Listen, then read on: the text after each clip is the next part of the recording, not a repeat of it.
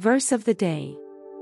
March 19, 2024. For what the law was powerless to do in that it was weakened by the sinful nature, God did by sending his own Son in the likeness of sinful man to be a sin offering. And so he condemned sin in sinful man, in order that the righteous requirements of the law might be fully met in us, who do not live according to the sinful nature but according to the Spirit. Romans 8 verses 3-4. Thoughts on today's verse. When the Spirit dwells within us, we don't need a law to guide us.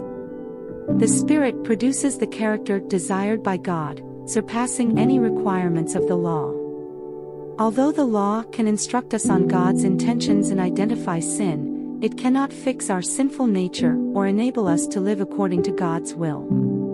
On the other hand, the Holy Spirit has the ability to purify, transform, strengthen, and motivate us to fulfill God's purpose in ways that laws cannot achieve.